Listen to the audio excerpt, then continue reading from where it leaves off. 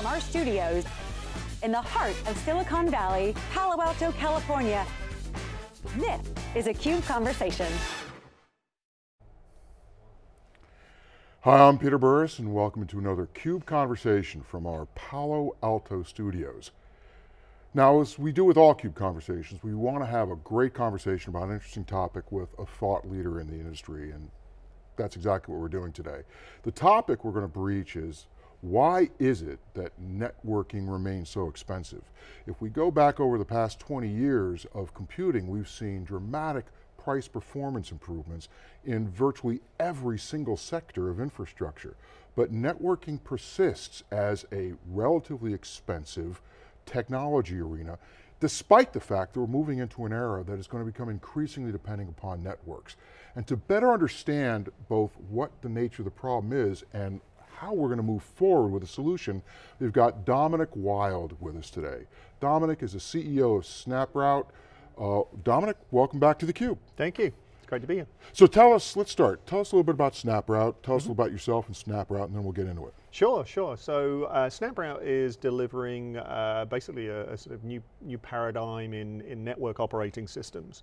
We're delivering a cloud-native network operating system that's designed from the ground up to integrate into this new world of cloud.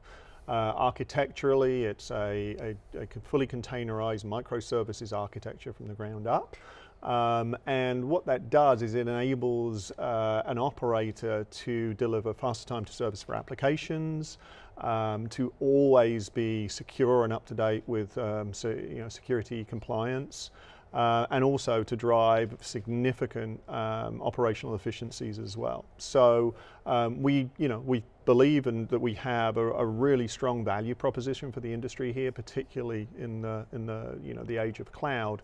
But we're also marrying to that architectural innovation some economic innovation as well, and economic disruption. And we believe that the time is really right here for networking to step up its game effectively. All right, let's talk a bit about that, because if I'm a CIO, every year, for a variety of reasons, every year the business comes to me and says, okay, you got to give me back 10%, but we want you to do more.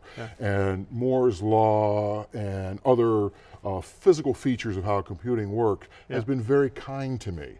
I've been able to provide some of that back because I was able to get cheaper servers, and then open source allowed me to get cheaper operating systems, and even applications got cheaper, and then SaaS comes along and the cloud comes along. Networking's the holdout. Why has networking been the holdout? Yeah, well, simply stated, I think it's because networking has not embraced or driven software economics, whereas compute has in many different aspects. If you look at the sort of timeline of what's happened in recent history in compute, and sort of parallel that with networking, compute got Linux. And that gave an architectural innovation. It gave greater control and the opportunity for operators to innovate on their own, but it also drove this big economic disruption. The prices really came down. Then came virtualization. Of course, there was the opportunity there to drive down the prices again, because I don't need 5 servers, I only need 1. And another great innovation in terms of operator control. And here we are now in the age of containers and cloud native, and get much greater sort of performance benefits of going containers on bare metal. And so all of these things have happened where you have an architectural innovation married together with an economic innovation. At the software level. At the software level. And this has not happened in networking, because in networking, we've continued to really treat the network as an appliance. It's proprietary, integrated, packaged, switches, routers, etc.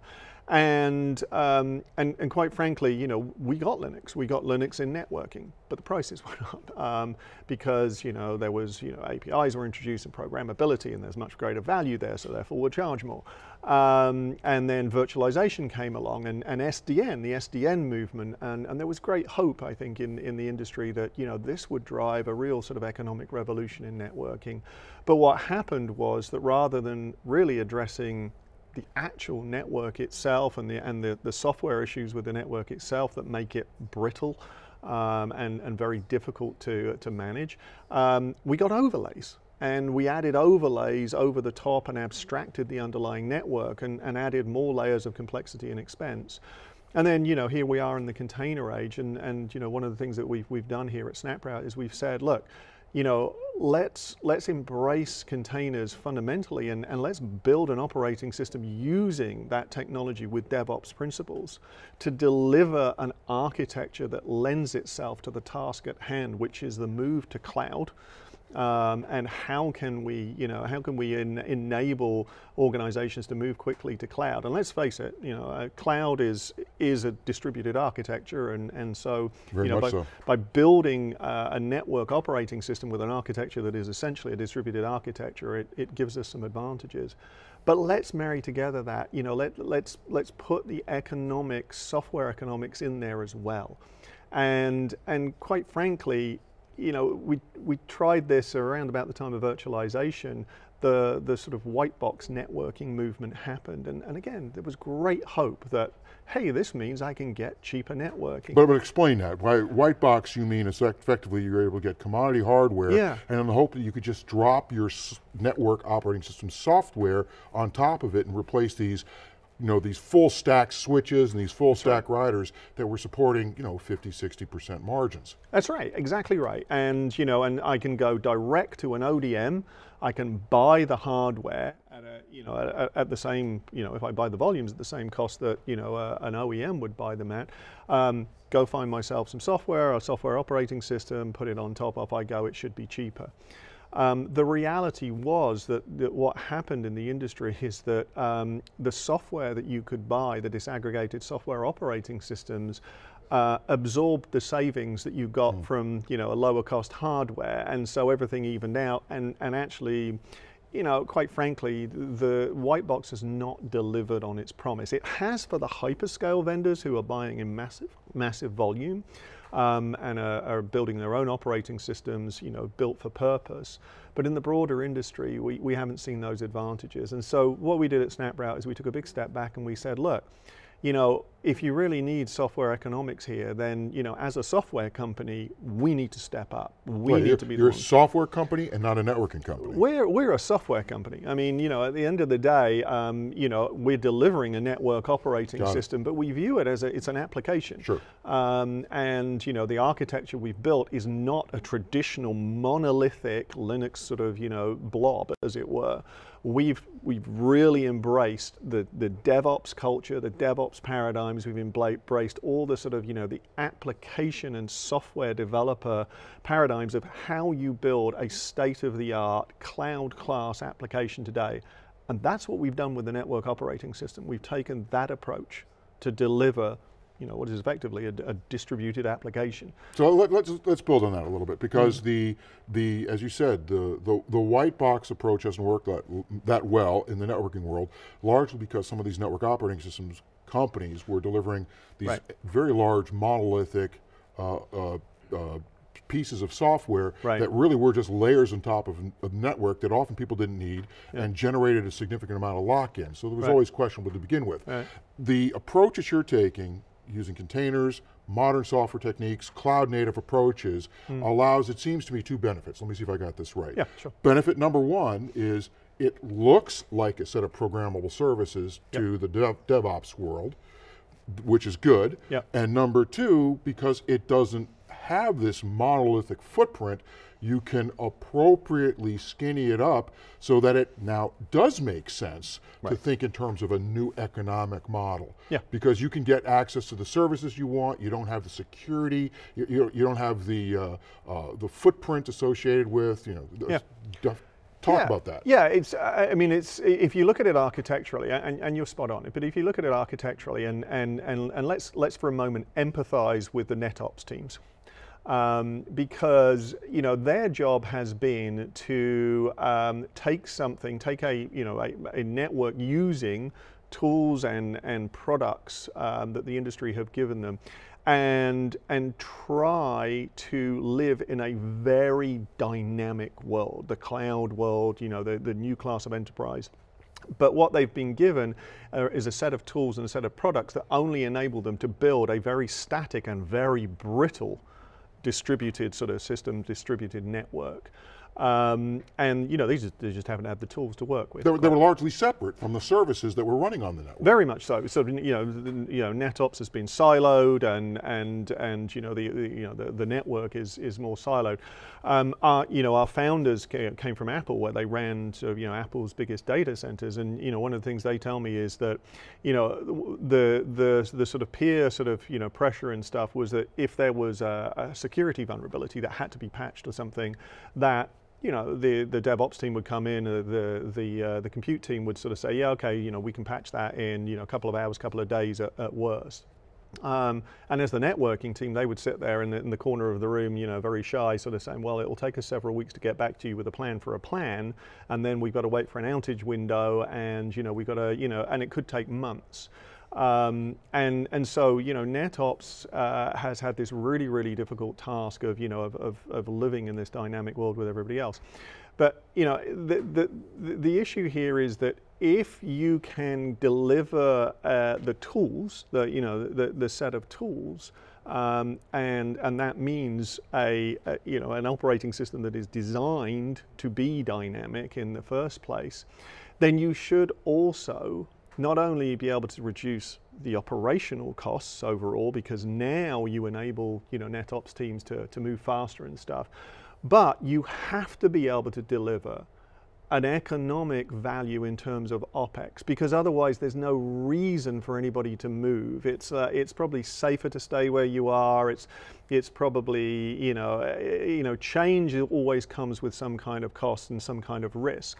And by their very nature, NetOps teams have become risk averse, because anytime they changed anything, the network could break. So they have had to start, live in a world of no. Every time somebody comes to them and says, hey, I have an application, I need you to do this, that, and the other, the answer is no. Because I don't want to change anything. I'm measured on uptime. That is the standard measure that networking teams are measured by. And if I'm measured by uptime, then I don't want to change anything. Well, in the server world, we used to talk about how the cost of the change was underwritten by the improvements in price performance. Right. And in many respects, what you're saying is by taking a new approach, you are paying for the costs and risk of the change because you're jumping to a new economic model that fundamentally puts you on a different vector, not only for new economics, but also creates new classes of options in the network that's much more cloud-like. Yes, exactly. I mean, and this is, I believe, a fundamental of the sort of cloud thinking, cloud mentality, and the reason that we're all trying to get to cloud is exactly because it gives you more flexibility at lower cost. I mean, everybody's embracing the public cloud now. What we've seen is, some recent numbers coming out of Lyft that they've had to commit, $300 million, through 2021 to, their public cloud provider, and those numbers are, scary and terrifying for a lot of companies. So going all in on the public cloud maybe is not the right way to go. But living in a hybrid world where you have some on-prem, you have some public cloud, and working out which model is best for your company is the right way to go. And the network has been an inhibitor to that, because if you have to have a different on-prem network model than is being used in the cloud, in the public cloud, or as you sort of use the virtual services there, well, now you're adding a bunch of cost operationally because you have to do two different things and you have to figure all this out. And very importantly, you're losing a lot of the options that the cloud provides you. And the whole point is to get a better cost profile, to be able to use new techniques and approaches to building applications, but also to be on a vector that provides new types of options in the future, so that you don't have to worry about this network having these limits and that network having a different set of limits. And so it brings a more unified approach to say, this is a common resource to the business that is these profiles, this physical characteristics, these software characteristics, and these economic characteristics. Exactly, yeah. I mean, it's the service book mentality. It's like, hey, I want to have a set and a list of services that I, subscribe to, and I just pick and choose, or, innovate new ones, and that's been very difficult in the legacy networking world. So yeah, the approach is to, to come in with this, this architectural change that it enables the innovation, it enables that, that service mentality, it enables, it frees up the business to be more dynamic, to be more responsive and, and agile. But give the economic driver, do it in software economics that allows you to kickstart that, allows you to gain the momentum within your organization to say, hey, we should try something new because there is enough savings here and there are significant savings here. So to give you an idea, I mean, what we deliver at the system level. So if you take a white box, an ODM box, and you take our software and put two together, install one on the other, at the system level, we're about 50% the price of any of the legacy incumbent vendors. So it's half the price. Now, previously in white box, what people have found is actually when they were trying to do stuff themselves, the price is pretty much the same, if not a little bit more expensive once you add in, the operational costs. So we're really actually giving the opportunity to make white box successful.